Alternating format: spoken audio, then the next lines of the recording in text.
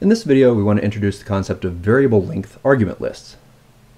These are argument lists that do not have a specified length, as the name implies. So where do these come up? You've actually been using them a fair bit already. I don't know if you've wondered about this, but when you called list 1, 2, 3, you made a list with 3 values. But you didn't have to make 3. You can pass in more things. And this is just a function call, except it can take however many things you want. We just saw it in the previous video, taking 0 arguments. So how did they make the function do that? Well, that's what we want to learn. We want to know how to write our own functions that can take a variable number of arguments. And the way that you do this is when you create your function, we're going to make an average function. You pass in your values, and I was going to pass them in one at a time, so average without variable length argument lists could be written as, I missed a colon there, in 3, double, and then it would average 3 values. We couldn't pass in 1 or 2 or 4, we'd have to pass in exactly 3.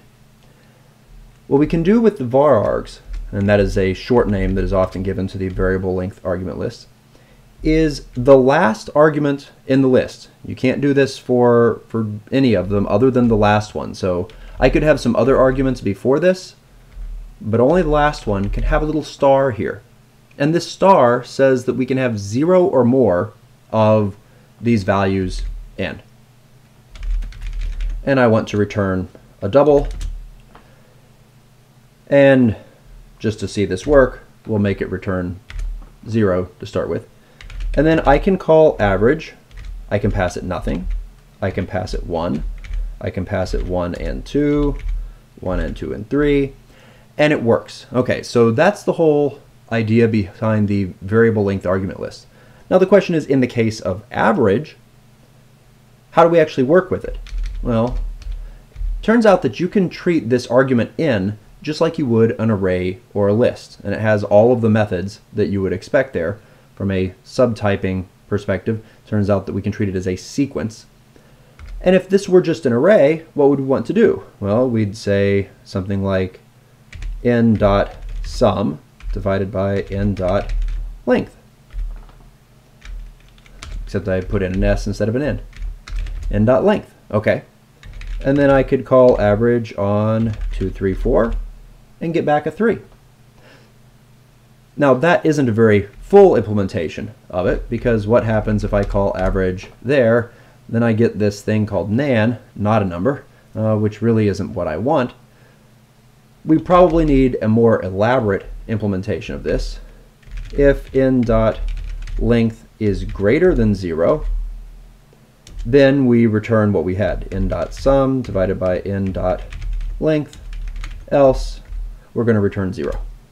And now, if we call average with no arguments, we get 0, 1 argument, 2 arguments. However many arguments we want, this version of average will work for it. So that's the variable length argument list. Now, you kind of could have written an average like this before if we could have had like an average of a list, which took a list of doubles and returned a double, and it would do basically, well, yeah, this exact same thing. Of course, when we called it, we'd have to say average list and pass it a list of 1, 2, 3, instead of just saying 1, 2, 3. So it's a bit more verbose. However, a lot of times you might have your values in a list. So val nums is a list of 98, 95, 90, 94. So those are the numbers that I have, and I want to average them. Well, of course, if I have my average list function, I could just use that. But what if I want to call it with just the average function? In some ways, it makes sense that I should somehow be able to pass in this list into average. But turns out that if we try that directly, it says no. Oh, and let's put in a 0.0 here so that we have that. Okay. So it found a list of double, and it requires a double. Well, there's a kind of a special syntax for doing this in Scala, because it turns out there are situations where you want to do this, so they added something to the syntax for it. We need to specify that this nums should be interpreted as a type with a star. And the syntax for this is we start off with a colon. And of course, every place you've seen the colon in Scala, the colon is used to separate a name from its type. So what we're doing here is we're saying nums is of a particular type. We want to have it interpreted as a certain type.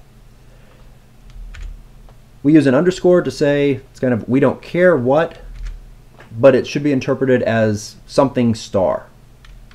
Turns out you can't say double star. We have to say this underscore star, and then it works.